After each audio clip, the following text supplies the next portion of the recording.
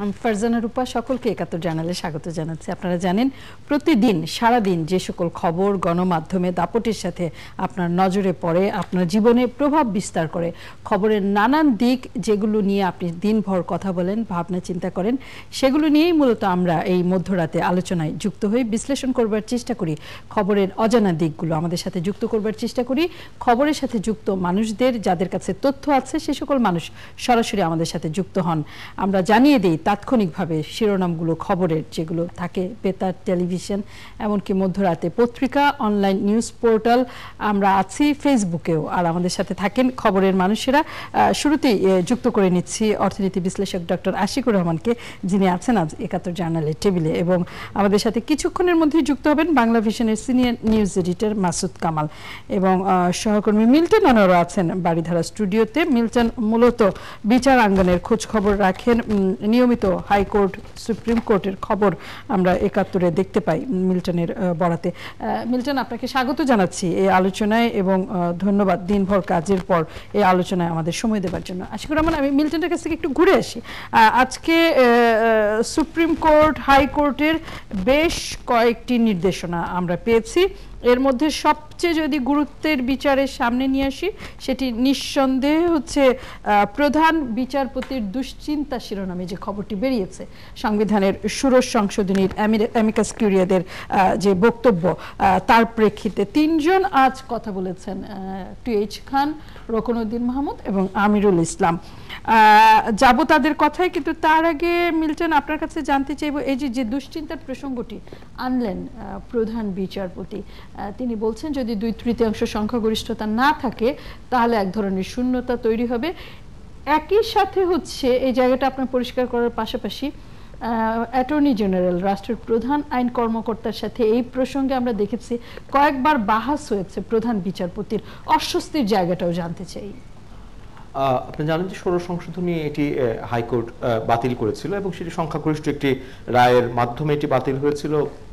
তিনজন বিচারপতির একটি আমরা বলি বৃহত্তর বেঞ্চ, সেই বিচারপতির মধ্যে দুজন বিচারপতি এই রায়টিকে এই ষোড়শ সংশোধনীকে বাতিল করেছেন এবং একজন বিচারপতি বলেছেন যে এই ষোড়শ সংশোধনী ঠিক আছে। এবং যেটি বাতিল করা হয়েছে, সে বাতিল করার প্রধান যুক্তিটি ছিল এই যে ষোড়শ সংশোধনীতে সংবিধানের যে মৌলিক কাঠামো, সেই মৌলিক কাঠামোর পরিপন্থী, এটি বিচার বিভাগের স্বাধীনতার পরিপন্থী এবং সংবিধান আমাদের রাষ্ট্রের যে প্রধান তিনটি অঙ্গ, সংসদ, বিচার বিভাগ এবং প্রশাসন, তাদের মধ্যে ক্ষমতার যে ভারসাম্যের কথা বলা হয়েছে, সেই ক্ষমতার ভারসাম্য যেটি সংবিধানের মধ্যে খুব স্পষ্টভাবে আছে, সেই ক্ষমতার ভারসাম্যের ধারণার বিরোধী।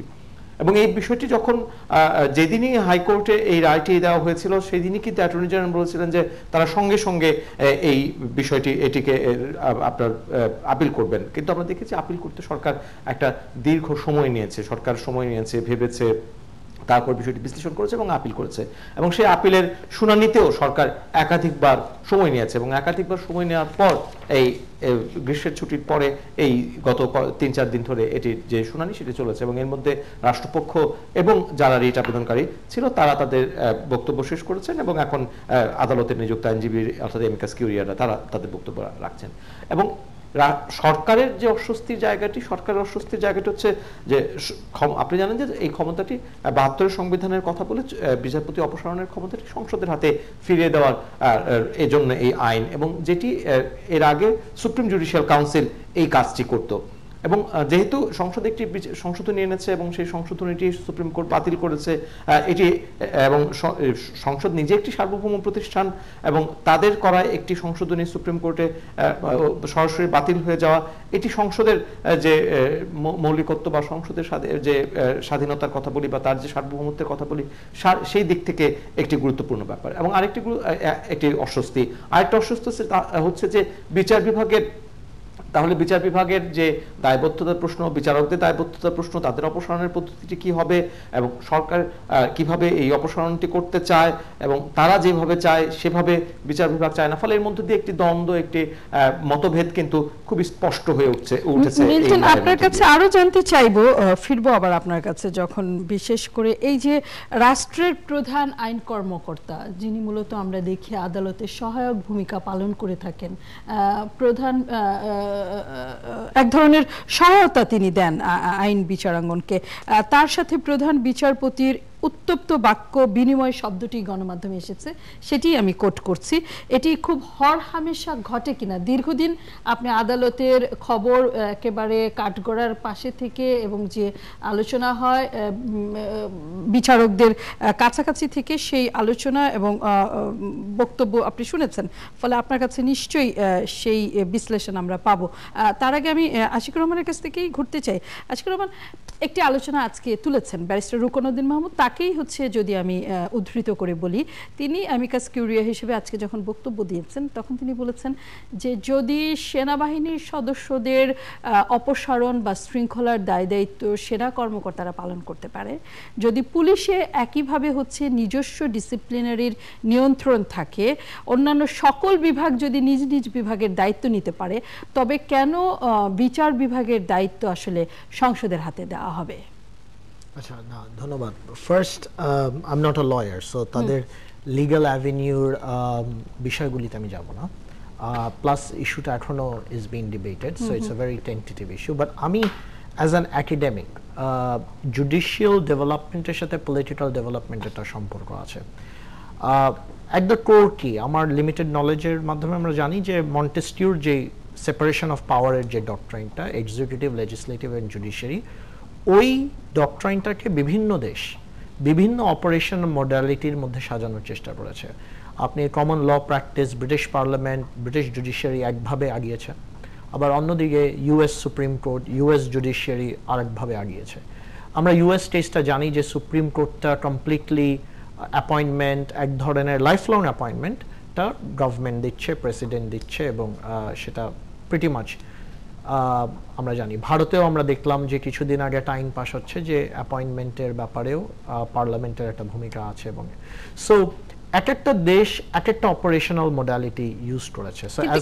ব্যারিস্টার আমিরুল ইসলাম এই প্রসঙ্গে আজকে আদালতে বলেছেন যে যারা আন্তর্জাতিক যে উদাহরণগুলো আপনি দিলেন বিভিন্ন পৃথিবীর বিভিন্ন দেশের যেখানে সংসদের প্রভাব আছে, আমি নিয়ন্ত্রণ শব্দটি বলতে চাই না, তারা খুব বেশি স্বস্তিতে নেই এবং এটি নিয়ে নানান ধরনের কন্ট্রোভার্সি শব্দটি তিনি বলেছেন যে বিতর্ক আছে। জি, না, এক্স্যাক্টলি। এন্ড আমার কাছে মনে হয় there is no perfect answer।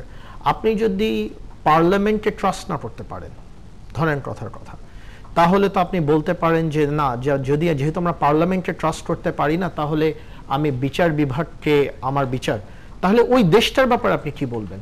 যদি আপনি সার্বিক কথাটা বলতে চান যে আমি পার্লামেন্টকেই ট্রাস্ট করতে পারছি না, রাইট, তাহলে তো আপনার আরো অনেক একটা বড় ডিবেটে চলে যাচ্ছেন যে যেই পার্লামেন্টকে একটা বিচারক নির্ধারিত করার ব্যাপারে আপনি পাওয়ার দিতে পারছেন না, বা আপনার ইন্টেলেকচুয়াল অপোজিশন আছে, সেই পার্লামেন্ট আইন বানাচ্ছে যেটা 16 কোটি মানুষ ফলো করছে, যেটা জুডিশিয়ারি ইমপ্লিমেন্ট করছে, আবার সেই পার্লামেন্ট রাষ্ট্রের অভিভাবক হিসাবে একটা দায়িত্বে আছে। আমি মাসুদ কামালকে স্বাগত জানিয়ে নিচ্ছি এই আলোচনায়। ষোড়শ সংশোধনী এবং বিচার বিভাগে আজকে সর্বশেষ সুপ্রিম কোর্টে যে আলোচনা হয়েছে সংসদের হাতে বিচারকদের অপসারণের ক্ষমতা ফিরিয়ে দেওয়া প্রসঙ্গে, সেই আলোচনায় আছি আমরা। মাসুদ কামাল, আপনি যে প্রসঙ্গটি তুলেছেন যে আস্থার সংসদ, যেটি সারা দেশের সকল নাগরিকের, সকল প্রাপ্তবয়স্ক নাগরিকের ভোটের মাধ্যমে তৈরি হওয়া জনমতের প্রতিফলন, কিন্তু এই সংসদেই আবারও রুকনউদ্দিন মাহমুদের কাছে যাচ্ছি। তিনি বলেছেন তোরে জজ বানাইছে ক্যাডা, পত্রিকায় এমন দেখেছি যারা সংসদে দাঁড়িয়ে এরকম কথা বলে তাদের হাতে এটা, মানে বিচারকদের ক্ষমতা কি ছেড়ে দিবেন? তখন জুডিশিয়ারি কি স্বাধীন থাকবে? That is wire I come, মানে আমি আবার বলি যে দুই সাইডের কিন্তু থিওরিটিক্যাল আর্গুমেন্টস আছে। আমি বারবার যে আমি কোনো পক্ষ নিচ্ছি না এখানে, আমি জাস্ট দুই সাইডের থিওরিটিক্যাল আর্গুমেন্টসগুলি ইভ্যালুয়েট করছি। এখন আপনি আসছেন আমার সংসদের চরিত্র নিয়ে, আমার সংসদ সদস্যর চরিত্র নিয়ে, এবং তাদের গত 40 বছরের ইতিহাস নিয়ে আপনি একটা মরাল জাজমেন্ট করছেন। তো সেই দিকে তো আপনি আবার আমরা একটা ট্রান্সপারেন্সি ইন্টারন্যাশনালের একটা রিপোর্টে 2012-তে আমরা দেখেছি যে বিচার বিভাগের দুর্নীতি নিয়ে অনেক কথা উঠেছে, বিচার বিভাগের উপর মানুষের আস্থা নিয়ে অনেক কথা উঠেছে। I think both parties can throw মাড at each other. মানে আপনি যেটা বলছেন, আমার কাছে অ্যাজ অ্যান একাডেমিক মনে হচ্ছে এখানে কোনো পারফেক্ট অ্যান্সার নেই। আমি যেটা এটাকে ব্রড এভ্যালুয়েশনে দেখি যে এই টার্ফ ওয়ারটা হওয়াটা একটা হেলদি ডেভেলপমেন্ট। কারণ আমি মনে করি আপনি যদি আমরা ফিরবো এই যে ওয়ার্ডটা বা টার্ফ ওয়ার্ডটা বা এই যে বিতর্কটা আমি বলবো একটা যৌক্তিক বিতর্কের জায়গা আমরা পৌঁছেছি, তৈরি হওয়াটাও একটা পলিটিক্যাল ডেভেলপমেন্টের জায়গা, পরিবেশটা নিয়েও আমরা কথা বলবো। Masud Kamal, supreme judicial council এটি যদি না থাকে তাহলে অরাজকতা হবে। আজকে যে বিশিষ্ট আইনজীবী 3 আইনজীবী টি.এইচ. খান, রকনুদ্দিন মাহমুদ এবং আমিরুল ইসলাম বক্তব্য দিয়েছেন, এরকম একটি বক্তব্য এসেছে। তাহলে হচ্ছে যদি সুপ্রিম জুডিশিয়াল কাউন্সিল না থাকে, যদি সংসদের হাতে ক্ষমতা চলে যায়, তাহলে বিচারকরা কখন অফিস করলেন, কখন করলেন না, খাস কামরায় কি ধরনের বৈঠক হলো, এটি কে নিয়ন্ত্রণ করবে, এই খবর সংসদে কে নিয়ে যাবে, অরাজকতার আশঙ্কা কতটুকু দেখেন? না, এখন এই বিতর্কটা তো আসলে আরো আগে অনেকক্ষণ হলো, তো আমি যতটুকু, এটা তো আসলে নতুন বিতর্ক না, একদম পুরনো বিতর্ক, অনেকদিন ধরে চলমান, পৃথিবীর নানান দেশে চলমান। তো সংসদের হাতে ক্ষমতা থাকবে, এটা তো তাত্ত্বিকভাবে খুবই ভালো, কিন্তু প্রশ্নটা অন্য জায়গায়। প্রশ্নটা কোথায়? ধরেন আমাদের যে সংসদটা, আমাদের সংসদের চরিত্রটা কি? আমাদের সংসদকে আমরা বলি তো সংসদ সার্বভৌম না। আমাদের স্বাধীনতার পর থেকে এখন পর্যন্ত আপনি একটা উদাহরণ দেখাতে পারবেন যে এই সংসদের সংসদ নেতা কোনো একটা কিছু চেয়েছেন, সেটা সংসদে পাস হয়নি? দেখাতে পারবেন? পারবেন না। এটা তত্ত্বগতভাবেই পারবেন না। কোনো সংসদ সদস্যের ক্ষমতাও নেই যে সংসদ নেতার কোনো একটা সিদ্ধান্তের বিরুদ্ধে যাওয়ার ক্ষমতাও নেই। আচ্ছা, এটা কিন্তু তার সেই ক্ষমতা থেকে দেওয়াই হয়নি। বলা হচ্ছে ভোট কতবার হয় সংসদে, নিচে খেয়াল করেন, কিন্তু এগুলো কিন্তু খুব ইন্টারেস্টিং বিষয়। তো যখন আপনি সংসদের হাতে ক্ষমতা দিয়ে দিবেন বিচারকদের অপসারণের, তখন আলটিমেটলি আপনি কিন্তু সংসদ নেতার হাতে ক্ষমতা দিয়ে দিচ্ছেন বিচারকদের অপসারণের। সংসদ নেতা চাইলেই উনি যে কোনো বিচারককে যে কোনো রকম ঝামেলায় ফেলতে পারবেন, একদম আইনগতভাবেই পারবেন। তাহলে কি দাঁড়াচ্ছে? তাহলে দাঁড়াচ্ছে সেই জিনিসটা যে সংসদ যখন বলবেন বিচার বিভাগ স্বাধীন, অর্থটা কি? উনি আসলে বলছেন যে আমার অধীনে সবাই স্বাধীন।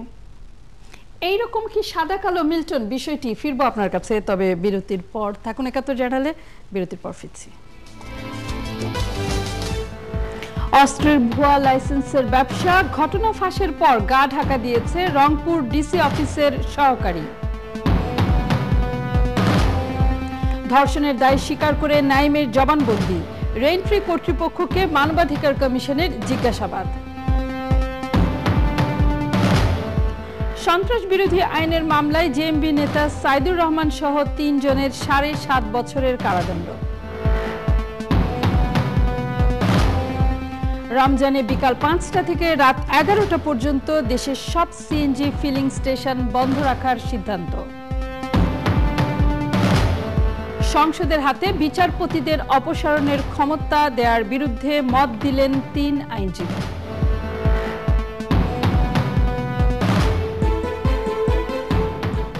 কথা বলছিলাম সুপ্রিম কোর্ট, কথা বলছিলাম সংসদ এবং বিচারপতিদের অপসারণ ক্ষমতা প্রসঙ্গে। সেই খবরের আলোচনায় ছিলেন সহকর্মী মিল্টন আনোয়ার, আছেন ডক্টর আশিকুর রহমান এবং আমাদের সাথে আরও আছেন মাসুদ কামাল সাংবাদিক। ফিরলাম আবারও একাত্তর জার্নালে। এই মুহূর্তে খবরের শিরোনাম দেখে নিতে চাই। প্রথম আলো অনলাইন সবার আগে দেখতে পাচ্ছি, দুবাইয়ের রাস্তায় রোবোকপ চলচ্চিত্রের মতোই বহুদিন আলোচনায় থাকার পর এবার রাস্তায় কল্পকাহিনীর মতো নামছে রোবোকপ। প্রধানমন্ত্রীকে জাইকা প্রধান বলেছেন সহযোগিতা কখনোই বন্ধ হবে না। পদ্মা সেতু দুর্নীতির অভিযোগ এবং এ নিয়ে নানান টানাপোড়েনের পর লম্বা সময়ের মাথায় পরিষ্কার হলো প্রধানমন্ত্রীর কাছে জাইকা প্রধান জাপানি উন্নয়ন সংস্থার এই প্রতিশ্রুতি এবং অবস্থান। তিস্তা নিয়ে পাল্টা চাপ দিতে মমতার নতুন চাল, তিস্তা খেল মমতা চলছে। সাক্ষ্য দিতে এসে আবেগ আপ্লুত মন্ত্রী কেঁদে আকুল। ইঞ্জিনিয়ার মোশাররফ হোসেনকে দেখতে পাচ্ছি, গৃহায়ন ও গণপূর্ত মন্ত্রী মোশাররফ হোসেন। তার 25 বছর আগে নিজ দলের 2 কর্মীকে খুনের ঘটনার মামলা দিতে এসে কর্মীদের কথা স্মরণ করে এবং সেই হত্যাকাণ্ডের স্মরণ কথা স্মরণ করে আবেগ আপ্লুত হয়ে পড়েছেন মন্ত্রী, সেই খবর দেখতে পাচ্ছি প্রথম আলোতে। এবং পাশেই দেখতে পাচ্ছি ইসলামী ব্যাংকের স্বতন্ত্র 2 পরিচালক পদ ছাড়লেন। ইসলামী ব্যাংক নিয়েও টানাপোড়েন নিয়ে কথা বলতে চাই, সহকর্মী কাবেরী মৈত্রীও আমাদের সাথে যুক্ত হবেন কিছুক্ষণ পরে সে আলোচনায়। এবং একই শিরোনাম সমকাল অনলাইনেও, ইসলামী ব্যাংকের 2 পরিচালকের পদত্যাগের খবর।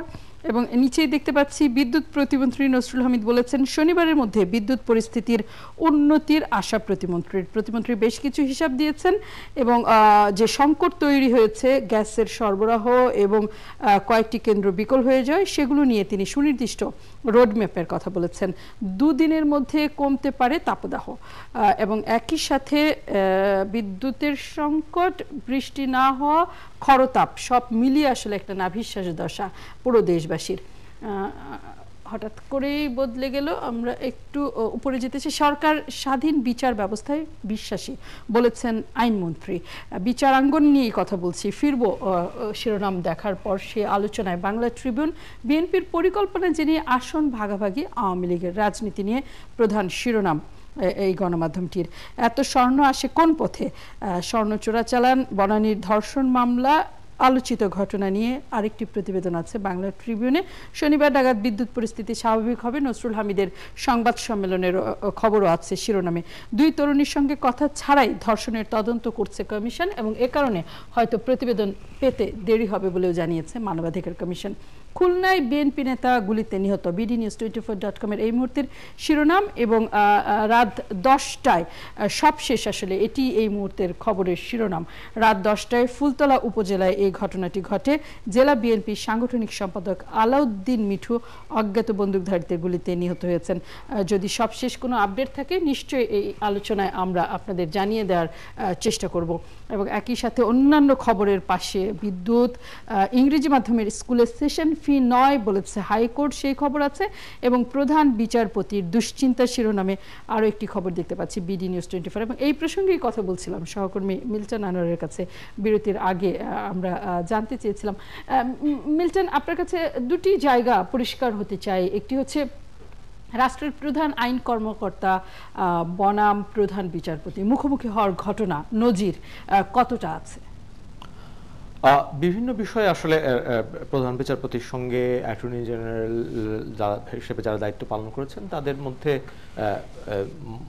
আমরা যেটাকে বলি উত্তপ্ত বাক্য বিনিময় না হলেও এক ধরনের বাহাস তো হয়েছে এর আগে। বিচার বিভাগ পৃথকীকরণ প্রশ্নেই সবচেয়ে বেশি হয়েছে। আপনি জানেন যে মাজদার হোসেন মামলার রায় সেটি এখনো পর্যন্ত পুরোপুরি বাস্তবায়িত হয়নি এবং এ নিয়ে একটি অস্বস্তি কিন্তু সুপ্রিম কোর্টের সঙ্গে সরকারের চলমান আছে। এবং সর্বশেষ অস্বস্তিটি কিন্তু আপনার নিম্ন আদালতের বিচারকদের যেই শৃঙ্খলা বিধি চাকুরির সেটির গেজেট প্রকাশ করা না করা নিয়ে। এবং আপনি জানেন যে এখানে সরকারের মুখপাত্র হিসেবে কিন্তু আদালতে জবাবদিহি করেন অ্যাটর্নি জেনারেল এবং অ্যাটর্নি জেনারেলকেই পুরো বিষয়টা সামলাতে হয়। এবং মাহবুবে আলম থেকে আমি আরও যদি পেছনে ফেরত যেতে চাই, AF হাসান আরিফ থেকে শুরু করে পরবর্তীকালের সব অ্যাটর্নি জেনারেলকেই কিন্তু এই মামলার আমি প্রায় 13 বছর ধরে দেখছি এই মামলাটির এই মাজহার হোসেন মামলার রায় বাস্তবায়নের ঘটনাটি। এবং 13 বছর ধরে সব অ্যাটর্নি জেনারেলকেই আমরা এই নিয়ে বিব্রতকর পরিস্থিতি এবং আদালতের সামনে এক ধরনের বাহাসে লিপ্ত হতে দেখেছি। তবে এই ষোড়শ সংশোধনীর মামলার ক্ষেত্রে আমরা দেখছি যে এখানে আসলে আর এক ধরনের প্রথমবারের মতো আমরা দেখলাম যে কোনো অ্যাটর্নি জেনারেল প্রধান বিচারপতির আদালত সম্পর্কে বললেন যে আমি অনাস্থা আনতে পারি এবং সেটি এই ষোড়শ সংশোধনী মামলার যুক্তিতর্ক উপস্থাপনের সময়ে কিন্তু অ্যাটর্নি জেনারেল বলেছিলেন। মাসুদ কামাল বলছিলেন যে যদি সংসদের হাতে ক্ষমতা যায় পড়ে সেটি আসলে একেবারে বলতে গেলে রাজনৈতিক নেতৃত্বের শীর্ষ নেতৃত্বের ইচ্ছা অনিচ্ছার একটা খলনলচে পরিণত হতে পারে বিচার বিভাগ। আসলে কি বিষয়টি এইরকম দাঁড়াতে পারে? সুপ্রিম জুডিশিয়াল কাউন্সিল কি তখন পুরোপুরি ক্ষমতাহীন হয়ে পড়বে? পুরোপুরি ক্ষমতাহীন আসলে এই মুহূর্তে তো সুপ্রিম জুডিশিয়াল কাউন্সিল বলে কোনো জিনিস নেই। এই আলোচনাতে আসতে চাচ্ছিলাম। যখন ষোড়শ সংশোধনী হয়েছে তখন কিন্তু সুপ্রিম জুডিশিয়াল কাউন্সিল বিলুপ্ত করেই ষোড়শ সংশোধনী হয়েছে। কারণ এর আগে ষোড়শ সংশোধনী হওয়ার আগে কিন্তু ছিল বিচারকদের অপসারণ করবার ক্ষমতাটি সুপ্রিম জুডিশিয়াল কাউন্সিলের হাতেই ছিল, কিন্তু সেটি বিলুপ্ত করেই তো এই ক্ষমতাটি সংসদের হাতে নিয়ে যাওয়া হয়েছে। ফলে এখন আর সুপ্রিম জুডিশিয়াল কাউন্সিল বলে কোনো কিছুই আমাদের এখানে আর বিরাজমান নেই।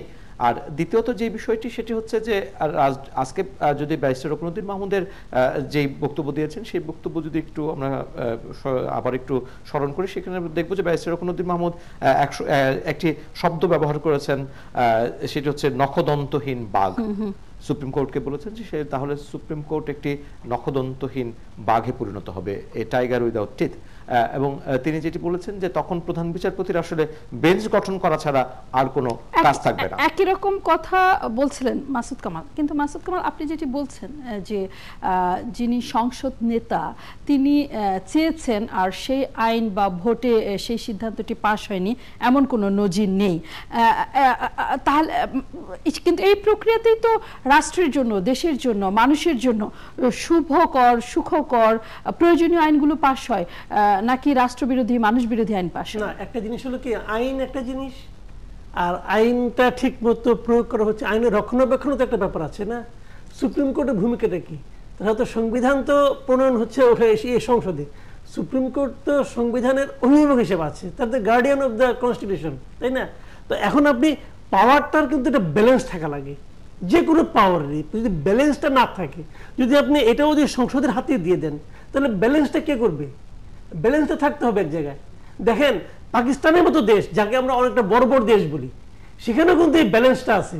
কয়েকদিন আগে আপনার ওখানকার নওয়াজ শরীফের বিরুদ্ধে কিন্তু একটা মামলা রায় হচ্ছিল, কাপাকাপি কিন্তু শুরু হয়ে গিয়েছিল। আলটিমেটলি কি হতো কে জানে না।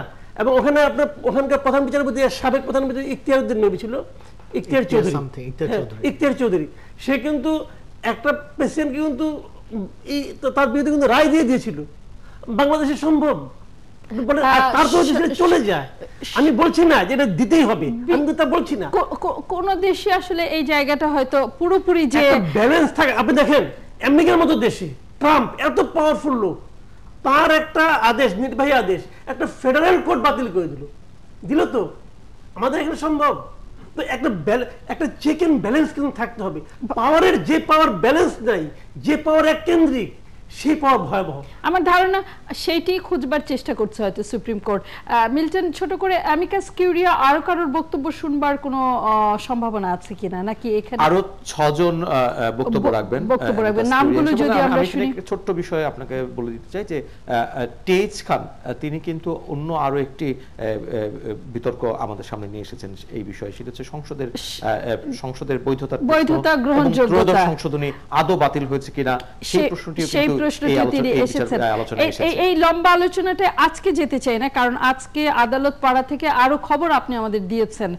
ছোট করে জানতে চাইব, ইংরেজি মাধ্যমের স্কুলে শিক্ষার্থীদের সেশন ফি না নেওয়া সহ বেশ কয়েকটি নির্দেশনা দিয়েছে হাইকোর্ট। এটি কার্যকর হওয়ার পথ কত দূর? আসলে নির্দেশনা আমরা পেয়েছি, বৃষ্টি নির্দেশনা দিয়েছে হাইকোর্ট বিভাগ, এবং তারা বলেছে যে এই বৃষ্টি নির্দেশনা আগামী 1 মাসের মধ্যে তাদেরকে এই নির্দেশনাগুলি দেশের সকল ইংলিশ মিডিয়াম স্কুলে তাদেরকে এটি সার্কুলার আকারে জারি করতে হবে, এবং 3 মাসের মধ্যে এটি কার্যকর করতে হবে। 6 মাসের মধ্যে এটি কার্যকর হয়েছে কিনা সেটি শিক্ষা মন্ত্রণালয়ের মাধ্যমে আদালতকে অবহিত করতে হবে। ফলে এটি আগামী 6 মাসের মধ্যে তারা কতটুকু পারলো না সেটি কিন্তু আদালতের কাছে জবাবদিহি করতে হবে। এই বিষয়ে দায়িত্ব হচ্ছে শিক্ষা মন্ত্রণালয়ের। কিন্তু আমরা যদিও জানি ইংরেজি মাধ্যম স্কুলগুলো শিক্ষা মন্ত্রণালয় থেকে কোনো ধরনের অনুমোদন না নিয়ে আসলে পরিচালিত হয়, তাদের অনুমোদন নেওয়ার জন্য কোনো কর্তৃপক্ষই নেই। আশিকুর রহমান, সেশন ফি নিল না, কিন্তু বছর ভর্তির সময় একটি মোটা অঙ্কের টাকা নিল, বা আমি জানি না এটি আইনের ফাঁকফলে সম্ভব কিনা। একটু বলতে চাই, সেটি হচ্ছে যে আদালতের যে 20 দফা নির্দেশনা, সেখানে কিন্তু আদালত বলা আছে যে তারা কোন খাতে কত টাকা শিক্ষার্থীদের কাছ থেকে যে টাকা তারা নিচ্ছেন, সেই টাকা কোন খাতে কিভাবে ব্যয় করছেন সেটি তারা নিরপেক্ষ স্বাধীন অডিটর দ্বারা সেটি নিরীক্ষা করাবেন, এবং সেটি তাদের ওয়েবসাইটে দেবেন এবং অভিভাবকদেরকে সরবরাহ করবেন, অর্থাৎ সমস্ত হিসাব অভিভাবকদের জানতে পারবে। এখনকার হিসাবও কিন্তু কম বেশি অভিভাবকরা জানেন। মনে হয় যে পরিস্থিতি বদলাবে ইংরেজি মাধ্যম স্কুলগুলোতে। আসলে সেশন ফি বা বেতনটা একটুখানি যদি সুনির্দিষ্ট করে জানতে চাই, সেশন ফি, বেতনটা বা নানান ফি বাড়াবাড়ি রকমের বেশি মনে করেন কিনা? আচ্ছা, না, আমি প্রথমে কোনো কিছু এত নেগেটিভলি না চিন্তা করে আমি বলতে চাই যে আমাদের জুডিশিয়ারি যে একটা এরকম গুরুত্বপূর্ণ বিষয়ে একটা ইন্টারেস্ট রেখেছে এবং একটা মতামত দিয়েছে, এটা একটা positive development.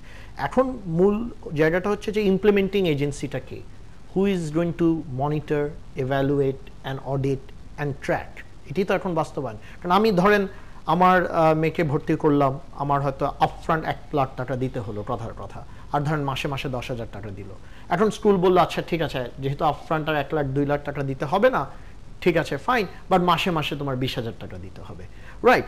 Schools and universities can find various mechanisms two charge parents and charge students. এখন আলটিমেটলি কে মনিটর করবে, কে আর্গু করবে, রিগ্রেসের জায়গাটা কোথায়, এটা তো একটা কোয়েশ্চেন দাঁড়িয়ে যাচ্ছে। এবং এর পিছনে কিন্তু ওই বড় আনসেটেল কোয়েশ্চেনটা দাঁড়াচ্ছে যে এটা কি প্রফিট মেকিং ভেঞ্চার না এটা একটা ট্রাস্ট। এই জায়গাটা কিন্তু বাংলাদেশ এখনো ক্ল্যারিটি পায়নি। আমাদের ইউনিভার্সিটি সবই ট্রাস্ট, কোনো ট্রাস্ট প্রফিট মেকিং ভেঞ্চার না, বাট আমরা সবাই জানি যে এদের পিছনে ব্যবসায়ীরা আছে, এরা কয়েকশো কোটি টাকা ব্যবসা করছে, হাজার হাজার কোটি টাকার কালেকটিভলি ব্যবসা করছে। প্রাইভেট স্কুলও তাই। এবং এটা যে খারাপ আমি তা বলছি না, হয়তো বাংলাদেশের জন্য এই ধরনের একটা কোয়াজাই মডেলই হয়তো প্রয়োজন, কারণ কোয়াজাই মডেল না হলে হয়তো প্রাইভেট ইউনিভার্সিটি তৈরি হতো না, যদি প্রফিট মেকিং ইনসেন্টিভ না থাকতো। আমি খুব যদি হোলিস্টিকলি কথা বলি, তো আমরা কপি যেহেতু করেছি, আমরা আবারও প্রাতিষ্ঠানিক চরিত্র নিয়ে কথা বলেছি যে আমরা দেখেছি আচ্ছা বিদেশি ইউনিভার্সিটি ট্রাস্ট, তাহলে আমার দেশেও ট্রাস্ট হবে লিগালি, বাট আমার দেশে ব্যবসার মতো চলবে। কিন্তু আমার দেশে কি কখনো কখনো ব্যবসাটা বাড়াবাড়ি রকমের হচ্ছে কিনা মাসুদ কামাল, যে কারণে সর্বোচ্চ আদালতের এই ধরনের হস্তক্ষেপ করতে হচ্ছে? হ্যাঁ তাই তো হচ্ছে। তাহলে সর্বোচ্চ আদালতে কি দরকার ছিল? সর্বোচ্চ আদালত তো এখানকার যে মানে শুভঙ্করের ফাঁকিটা, এটা এত নগ্ন হয়ে গেছিল যে তারা শেষ পর্যন্ত এখানে মানে তাদের গোচরে নেওয়া হয়েছে এবং তারা একটা রায় দিয়েছেন। এখন এটা তো আসলে একটা মানে এটা ওপেন সিক্রেটের মতো অবস্থা। উনি যে কথাটা বললেন সবচেয়ে যেটা গুরুত্বপূর্ণ বিষয় যে সেইটা হলো যে আপনার মনিটরিংটা, আপনাকে তো মনিটরিংটা করতে হবে যে আমি যে নীতিমালার মধ্যে থেকে তুমি এই প্রতিষ্ঠানটা চালু করেছো। ল অফ ল্যান্ড বলতে একটা তো ব্যাপার আছে না, আপনি এই দেশে কিছু কাজ করবেন, এই দেশে কিছু আইন মানবেন না, এই দেশে একটা আইন আছে, আইনটা ভালো মন্দ যেটাই হোক আপনাকে মানতে তো হবে। তো সে আইনের মধ্যে থেকে আপনি কাজ করবেন বলে অঙ্গীকার করে কাজটা শুরু করলেন, তারপরে আপনার আইন মানছেন না, যেটা দেখার তো লোক থাকা লাগবে। আইন মানছেন না এমন কি বিষয়টা, নাকি হচ্ছে আসলে কোনো সুনির্দিষ্ট নীতিমালাই নেই যে বেতন কত হবে, সেশন ফি কত হবে? মিল্টন, কোনো সুনির্দিষ্ট বেতন কাঠামো কি আছে শিক্ষার্থীদের, বা ভর্তি ফি নির্ধারণ করা আছে? এবং একই সাথে যদি একটু ছোট করে বলেন, সময় খুবই কম, প্রসঙ্গ বদলাতে হবে, এই যে সম্প্রতি ব্যাপক আলোচনা শিক্ষার্থীদের স্কুলের ব্যাগের ওজন নিয়ে, যে 20টি নির্দেশনা হাইকোর্ট থেকে মিলল, শিক্ষার্থীদের বইয়ের এবং পড়ার বোঝা নিয়ে কোনো বিষয় সেখানে স্থান পেয়েছে কিনা? এখানে যেটি হচ্ছে যে এখনো পর্যন্ত ইংলিশ মিডিয়াম স্কুলের যে প্রচলিত রীতি, সেখানে সবকিছু নিয়ন্ত্রণ করেন স্কুলটির মালিক কর্তৃপক্ষ। কিন্তু এখন আজকে যে নির্দেশনা, সেখানে যে সবচেয়ে গুরুত্বপূর্ণ যে নির্দেশনাটি, সেটি সেশন ফির চাইতে বেশি গুরুত্বপূর্ণ আমার কাছে মনে হয়েছে। সেটা হচ্ছে স্কুলগুলোকে গভর্নিং বডি তৈরি করার কথা বলেছে, নির্বাচিত অভিভাবকদের, এবং সেখানে অভিভাবক প্রতিনিধি থাকতে হবে, এবং সেখানে স্পষ্ট কিন্তু বলা হয়েছে যে অভিভাবকদের মতামতকে বেশি গুরুত্ব দিতে হবে, এবং ওই গভর্নিং বডি কিন্তু নির্ধারণ করবে ভর্তির ফি কত হবে, অন্যান্য আনুষঙ্গিক ফি কত হবে। এতদিন যেটি মালিক কর্তৃপক্ষ নিয়ন্ত্রণ করত। আমার ধারণা অনেক হোমওয়ার্ক পর এরকম একটি নির্দেশনা মিলেছে। মিল্টন আনোয়ার, আগামী দিনে আমরা এটার ফলো আপ চাই। অনেক ধন্যবাদ আমাদের সাথে যুক্ত হবার জন্য। এবং একই সাথে প্রসঙ্গ বদলাতে চাই, রাজনীতির খবরে ফিরতে চাই। বিএনপির যেটি শিরোনামেও আমরা দেখছিলাম, বেশ কয়েকটি খবর আজকে আলোচনায় এসেছে। সৈয়দ মোয়াজ্জেম হোসেন আলাল, বিএনপি নেতা, বিএনপির যুগ্ম মহাসচিব, আমাদের সাথে যুক্ত হবারও কথা রয়েছেন। এবং যে প্রসঙ্গ আজকে বিএনপির আলোচনায় গুরুত্ব পেয়েছে, মাসুদ কামাল, আপনাকে দিয়ে আলোচনাটি শুরু করতে চাই। আমার ধারণা কিছুক্ষণের মধ্যে সৈয়দ মোয়াজ্জেম হোসেন আলালকে আমরা পেয়ে যাবো এই আলোচনায়। 3টি শর্ত এসেছে বিএনপির পক্ষ থেকে আজকে, যদিও কেন্দ্রীয়ভাবে নয়, নেতৃবৃন্দের বক্তব্য থেকে, যে খালেদা জিয়া, তারেক রহমান সহ সকল মামলা প্রত্যাহার, নির্বাচনের লেভেল প্লেইং ফিল্ড, অর্থাৎ এই সরকার ক্ষমতায় না থাকা সহ 3টি শর্ত মানলে পরে নির্বাচনে বিএনপি অংশগ্রহণ করতে চাই। শর্ত দেওয়ার মতো জায়গায় বিএনপি আসলে কতটা শক্ত অবস্থানে আছে? আমি যতটুকু বুঝি বিএনপি আসলে শর্ত দেওয়ার মতো অবস্থানে নেই। বিএনপির আলাপ আলোচনা, বিএনপির নেতাদের এক একজন আসলে এক এক কথা বলেন, তো সব মিলে যেটা বুঝি যে ওনারা আগামী নির্বাচন পর্যন্ত জাস্ট কথাবার্তা বলে কালক্ষেপণ করছেন এবং ওনারা যে কোনো শর্তে নির্বাচনে আসবেন। এটা হলো আমার ব্যক্তিগত অবজারভেশন আর কি, যে কোনো শর্তে আসবেন। খালি ওনাদেরকে বলা, ওনারা চাচ্ছেন যে আমাদেরকে বলেন না যে তোমার নির্বাচনে এসো না, এইটুকু না বললে ওনারা খুশি। আর এগুলো যেগুলি বলছেন, ভাই দেখেন নির্বাচন হবে কবে, আরও তো 2 বছর আছে, তাই না? এই 2 বছর তাদের সময়টা তো কাটাতে হবে, এগুলো বলে সময় কাটাচ্ছে, তাও ভালো, খারাপ না। সৈয়দ মোয়াজ্জেম হোসেন আলাল, আপনাকে স্বাগত আমাদের এই আলোচনায়, ধন্যবাদ সময় দেওয়ার জন্য। আপনি কি আমাকে শুনতে পাচ্ছেন? আপনি কি মাসুদ কামালকে শুনতে পেয়েছেন?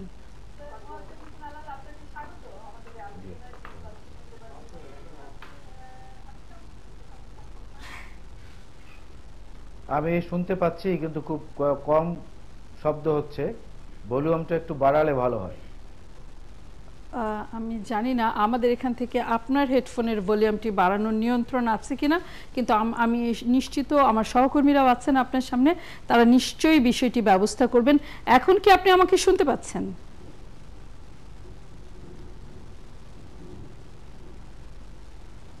না, এখনো আমি আপনাকে শুনতে পাচ্ছি খুব অস্পষ্ট।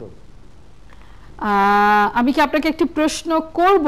আমরা যদি একটা বিরতি নিয়ে, আসলে বিরতির পর ফিরে আসি, বিশেষ করে মাসুদ কামাল যেটি জানতে চাচ্ছেন বা ওনার মন্তব্য যে বিএনপির নানান রকম রাজনৈতিক বক্তব্য কেবল হচ্ছে নির্বাচনের আগে সময় ক্ষেপণ।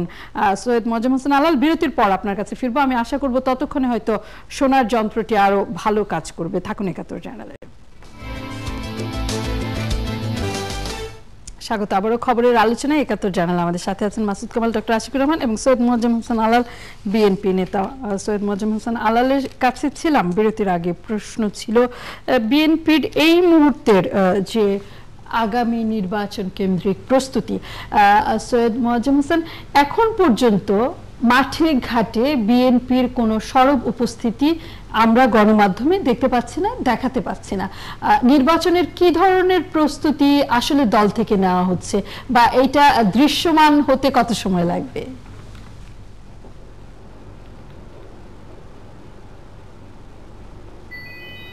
আপনাকে ধন্যবাদ এবং সম্মানিত আলোচক বৃন্দ যারা রয়েছেন তাদের প্রশ্নের মুখোমুখি হওয়ার জন্য আমি একটু সংক্ষিপ্ত চিত্তে আছি। তারপরেও আমি বলতে চাই যে বিএনপির উপর থেকে যেটা যাচ্ছে, ঝঞ্ঝাটা যাচ্ছে, আপনারা আপনাদের সর্বশেষ খবর যেটা, সেটারে দেখাচ্ছেন যে খুলনা জেলা বিএনপির সাংগঠনিক সম্পাদক রাত 10টার সময় তার নিজ অফিসের সামনে গুলিতে খুন হয়েছেন। আমাদের চট্টগ্রাম দক্ষিণ জেলা বিএনপির সহসভাপতি শেখ মহিউদ্দিনকে গত পরশুদিন ডিবি পরিচয়ে ঢাকা থেকে গ্রেফতার করা হয়েছে। অনেক রকমের তৎপরতার পরে 17 ঘন্টা পরে তাকে আবার অজ্ঞাত স্থানে মুক্ত করা হয়েছে। 51টি টিম সারা দেশে আমাদের যে কাজ করছে সংগঠনকে চাঙ্গা করার জন্য, নির্বাচনের প্রস্তুতির জন্য, সেখানে অন্তত 40টি জায়গায় বাধা দেওয়া হয়েছে পুলিশ কর্তৃক। এমনকি তাদেরকে একত্রিতই হতে দেওয়া হয়নি, সভা করা তো পরের কথা।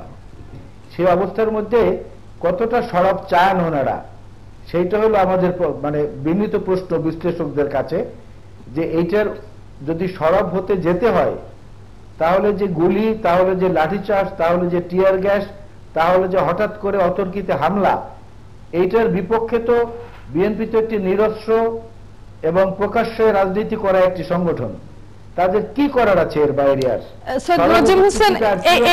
এই বক্তব্য যদিও আমরা গত কয়েক বছর ধরে শুনছি, কিন্তু এখনকার বাস্তবতা ভিন্ন, কারণ সামনে নির্বাচন এবং আলোচনাগুলো নির্বাচন কেন্দ্রিক।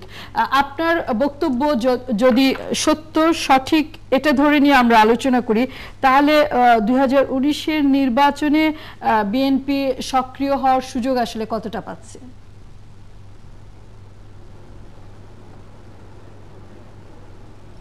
আপনাকে আমি বলি, 2019-এর নির্বাচন তো সামনে রয়েছে, এখনো সময় অনেক সময়।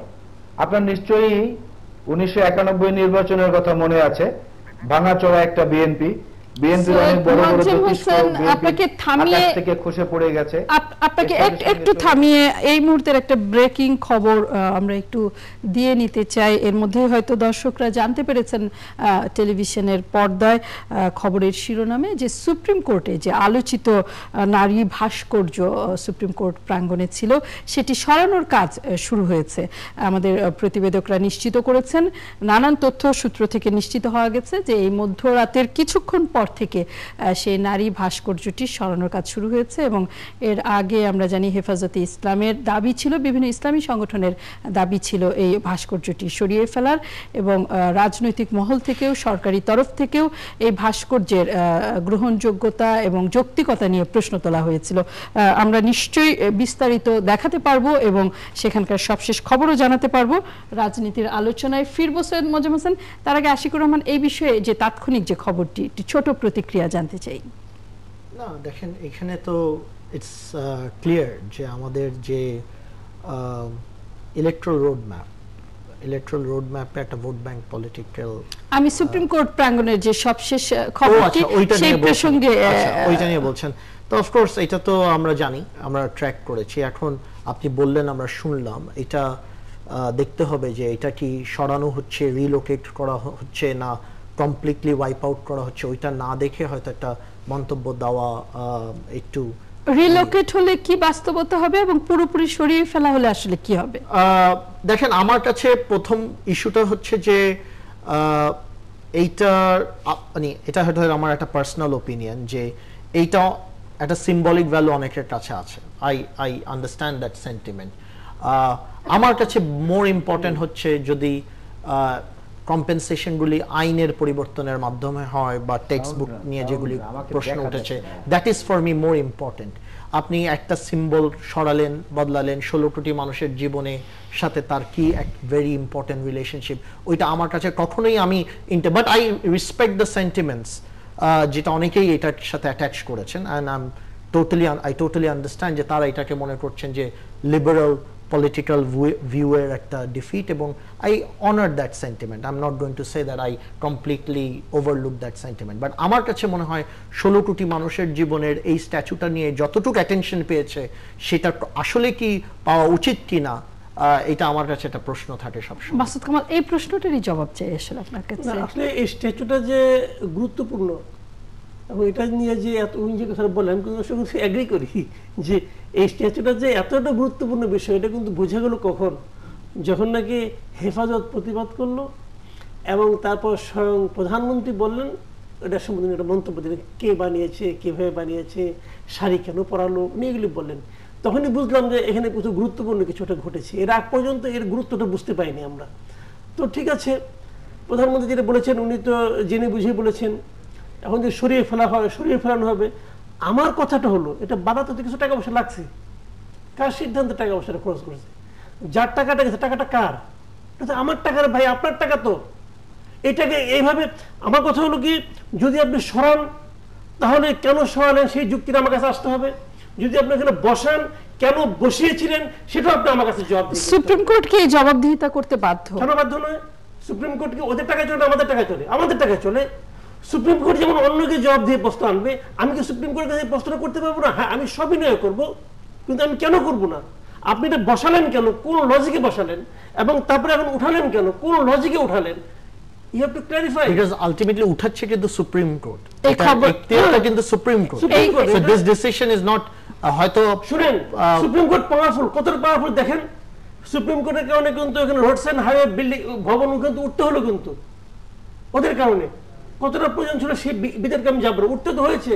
সুপ্রিম কোর্টের কারণে কিন্তু ওখানে ট্রাইব্যুনালকে সরে যেতে হচ্ছে। কাজে সুপ্রিম কোর্ট পাওয়ারফুল, তো তারা কেন তারা এটা বসালো এটাও আমার জানতে হবে। আগে জানার দরকার ছিল না, কিন্তু আপনি বসিয়ে উঠিয়েছেন। বসাতেও পয়সা লাগছে, উঠাতেও পয়সা লাগছে। কার পয়সা রে ভাই? আমার পয়সা, আপনার পয়সা, এই জনগণের পয়সা। আপনি ইচ্ছা করলে অপচয় করতে পারেন না, সেই এখতিয়ার আপনাকে দেওয়া হয়নি, আপনি যেই হন না কেন। চলমান একটি খবর আমরা ধারণা অগ্রগতির খবরও আমরা জানাতে পারবো এবং ফিরবো হয়তো আলোচনায়। সৈয়দ মোজাম হোসেন আলাল, আমরা যেহেতু এই প্রসঙ্গে আলোচনায় এসেছি, সুপ্রিম কোর্টের ভাস্কর্য এবং যেটি কিছুক্ষণ আগে থেকে সরিয়ে ফেলার কাজ শুরু হয়েছে, এই বিষয়ে আপনার প্রতিক্রিয়া জানতে চাই।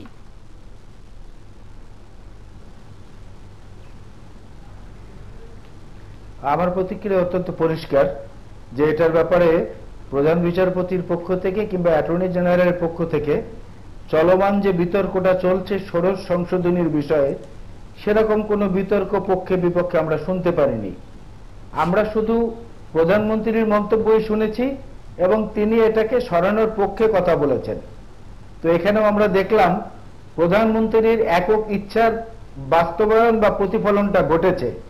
এখানেও বিচার বিভাগের সেই স্বাধীনতার প্রশ্নটি এসে কিন্তু পাশাপাশি দাঁড়িয়েছে। এটি আমার কাছে সবচেয়ে গুরুত্বপূর্ণ মনে হয় যে সরানো যে হলো, এই সরানোটা প্রধানমন্ত্রীর ইচ্ছার প্রতিফলন বাস্তবায়িত হলো। আদালতের কতটুকু প্রভাব এখানে রয়েছে বা নির্দেশনা বা সহযোগিতা ছিল, এটা হয়তো পরবর্তীতে আপনাদের মাধ্যমে জানতে পারবো। এই সরিয়ে ফেলাটি, ভাস্কর্য সরিয়ে ফেলা প্রসঙ্গে বিএনপির অবস্থান কি? আসলে প্রধানমন্ত্রী তার একেবারেই ব্যক্তিগত মতামত জানিয়েছিলেন। বিএনপি এই ভাস্কর্যটিকে কিভাবে আসলে দেখে, বা সৈয়দ মোয়াজ্জেম হোসেন আলাল কিভাবে দেখেন?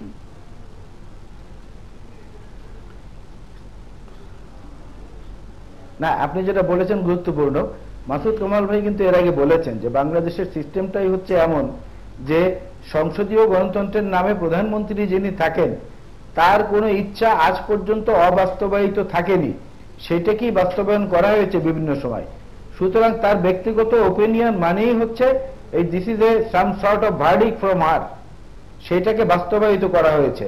আর বিএনপি এই ব্যাপারে কি প্রতিক্রিয়া দেবে বা আমার ব্যক্তিগত প্রতিক্রিয়া কি হবে, এটা এই মুহূর্তে আমি আপনাকে বলতে পারছি না। কারণ যেহেতু একটি দলীয় চেইন অফ কমান্ডের মধ্যে আমরা কাজ করি, দলের নীতি নির্ধারণী পর্যায়ের প্রতিক্রিয়া শোনার পরেই কেবলমাত্র আমি এ প্রসঙ্গে মন্তব্য করতে পারবো।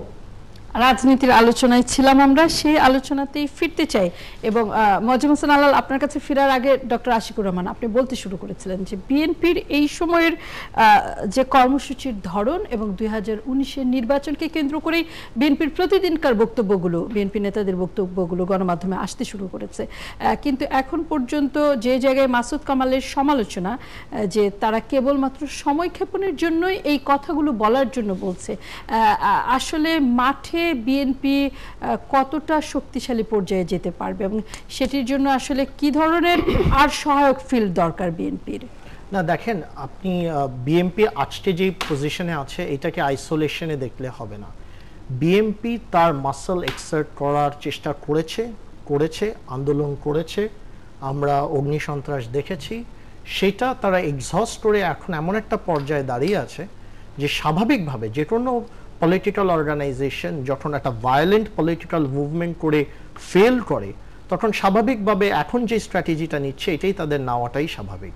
কারণ আমরা দেখছি যে এখানে বিএনপির যে ভুলটা হয়েছে, যে বিএনপি মনে করেছে 91 রিপিট হবে বা 96 রিপিট হবে, বা আগের দিনের যে আমরা মনে করতাম যে একটা আন্দোলনের মাধ্যমে পলিটিক্যাল বার্গেনিং, ওই সময় মাননীয় প্রধানমন্ত্রীর সর্বদলীয় সরকারের ফর্মুলাকে উড়িয়ে দেওয়া বা মাননীয় প্রধানমন্ত্রী তাদেরকে ডেকেছেন ওইটাকে ভ্যালু না করা, ওই সব পলিটিক্যাল নেগোসিয়েশনে পার্টিসিপেট না করে এক ধরনের সাবমিট করানোর চেষ্টা করেছেন তাদের ভায়োলেন্ট পলিটিক্যাল মুভমেন্টের মাধ্যমে। এখন তাই স্বাভাবিক যে আজকে একটা দল তো মানুষ দ্বারা তৈরি, মানুষ তো এক্সহস্ট হয়ে যায়, রাইট? আপনি যখন পলিটিক্যাল পাওয়ারের বাইরে থাকেন, অনেক দিন থাকেন, আপনি স্বাভাবিকভাবে এক্সহস্ট হন।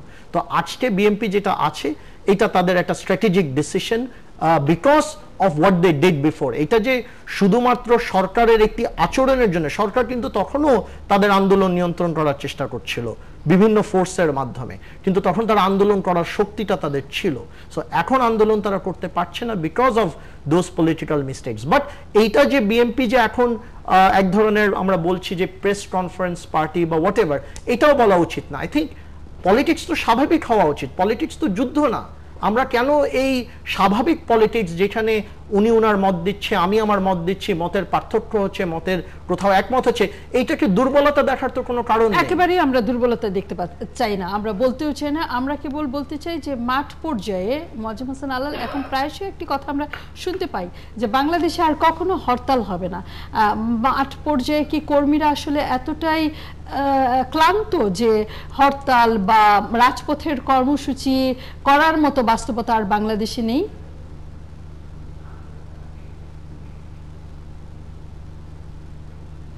আপনাকে এই প্রসঙ্গে যদি আমি বলি, বাংলাদেশের আর্থসামাজিক পরিস্থিতি বিশ্বের সঙ্গে তাল মিলিয়ে লাইফস্টাইল এত ফাস্ট হয়েছে, অর্থনৈতিক পরিবর্তনের মধ্য দিয়ে সেইটাকে জীবনের গুরুত্ব অনেক বেশি দিয়ে রাজনীতিটাকে একটু পেছনে ফেলানো হয়েছে।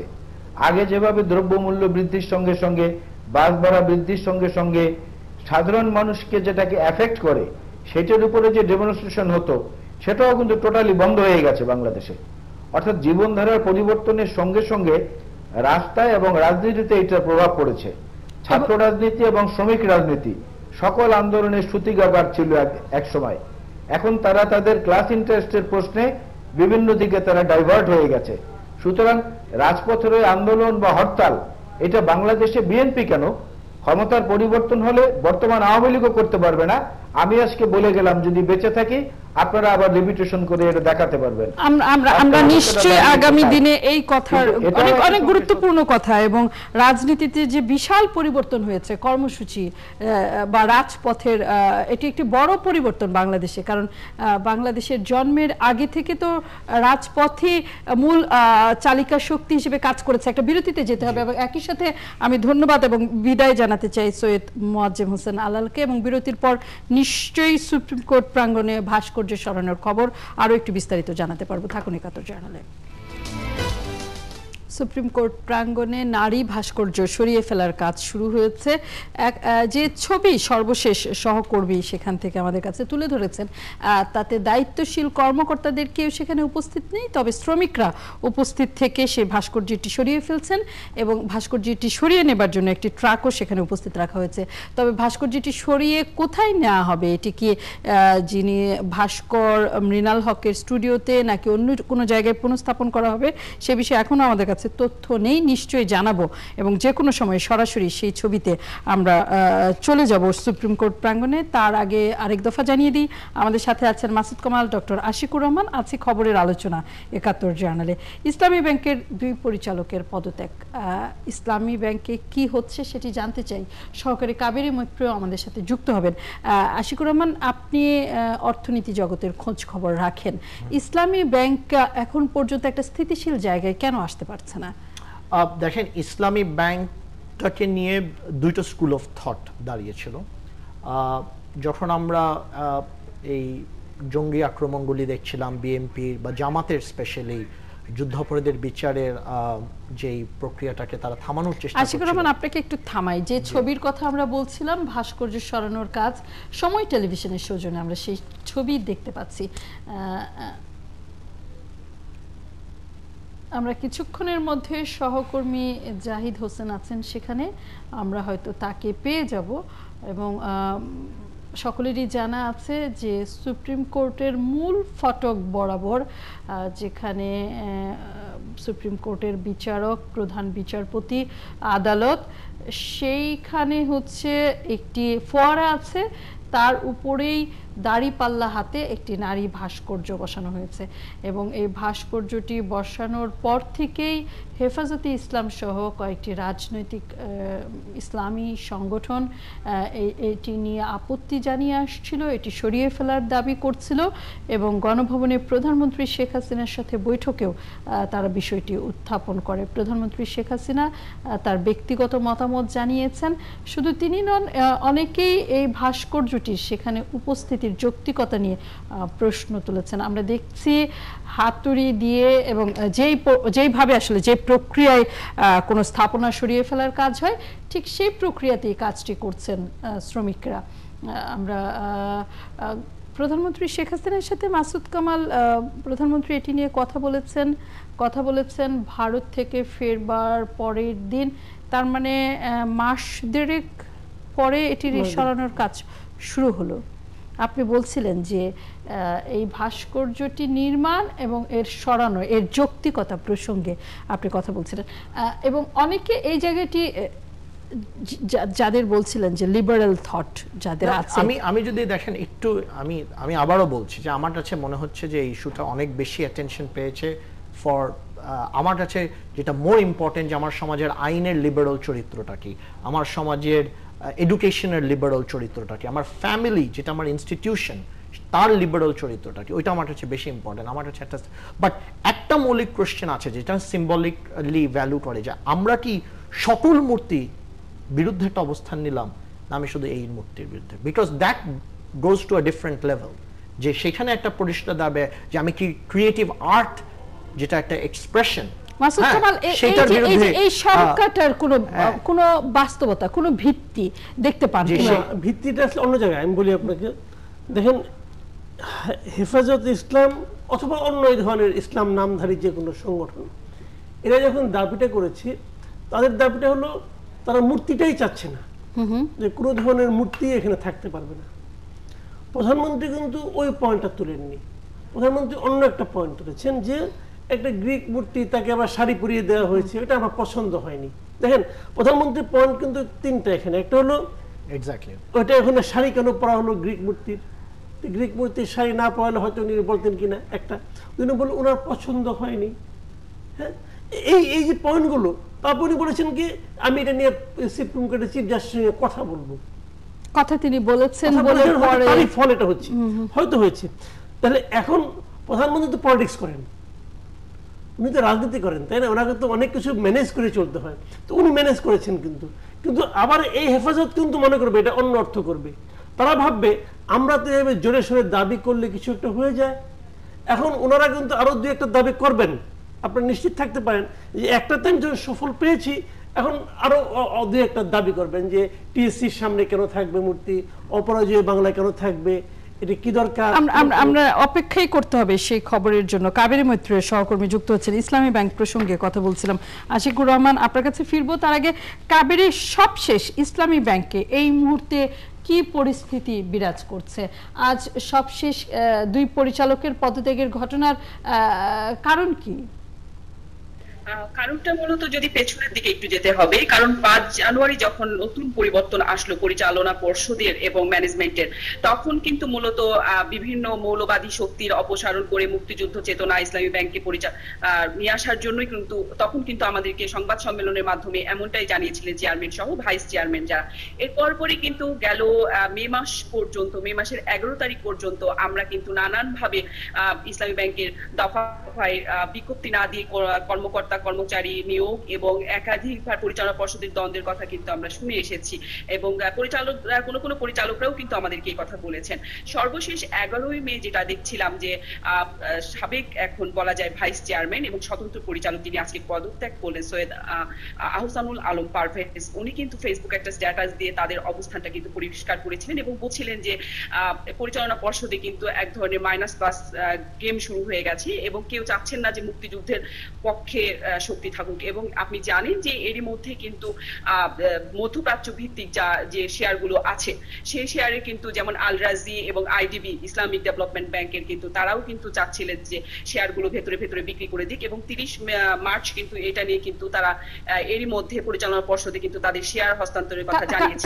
এই যে মাইনাস প্লাস শুরু হয়ে গেছে, আপনার কাছে কি তথ্য আছে? আসলে কি সেখানে মুক্তিযুদ্ধের পক্ষের শক্তি কোণঠাসা হতে শুরু করেছে? না, আমরা যেটি জানছিলাম যে ১৩ই মে কিন্তু পরিচালনা পর্ষদের থেকে যে ইসলামী চেতনা বা যদি বলি যে জামায়াতি শক্তির যারা আছেন ঊর্ধ্বতন কর্তৃপক্ষ, তাদেরকে কিন্তু বিভিন্ন জায়গায় কিন্তু স্থান বদলি করে দেওয়া হয়েছে। মূলত দুইটা পক্ষই কিন্তু ভাগ হয়ে গেছে। এক পক্ষ কিন্তু চাচ্ছিলেন যে এরই মধ্যে তারা থাকুক এবং আরেকজন কোন পক্ষ এখন শক্তিশালী কাবেরী? এটি তো এখন বলার অপেক্ষাই রাখে না, কারণ আমরা যতটুকু পরিচালনা পর্ষদের সদস্যদের সাথে কথা বলেছি তারা কিন্তু বলছিলেন যে দুজন স্বতন্ত্র পরিচালক চলে যাওয়া মানেই কিন্তু আবারও ইসলামী মৌলবাদী যে শক্তিটা তারা কিন্তু আবারও মাথাচাড়া দিয়ে উঠতে পারে, এমনটা কিন্তু আশঙ্কা অনেকেই করেছিলেন। ধন্যবাদ কাবেরী মৈত্র। নিশ্চয়ই এই বিষয়ে বিস্তারিত প্রতিবেদন রাত পেরোলে আবার আপনার কাছ থেকে দেখতে পাবো। আবারও আরেকবার মনে করিয়ে দিতে চাই, সুপ্রিম কোর্ট প্রাঙ্গণে নারী ভাস্কর্য সরানোর কাজ শুরু হয়েছে। হয়তো সকাল নাগাদ সেখানে নতুন কিছু বা শূন্য জায়গা আগের মতো দেখতে পাওয়া যাবে। আর কোনো মন্তব্য নেওয়ার সুযোগ নেই, শেষ করতে হচ্ছে। ধন্যবাদ আশিকুর রহমান, ধন্যবাদ মাসুদ কামাল, সকলকে যারা ছিলেন একাত্তরে, থাকবেন একাত্তরে।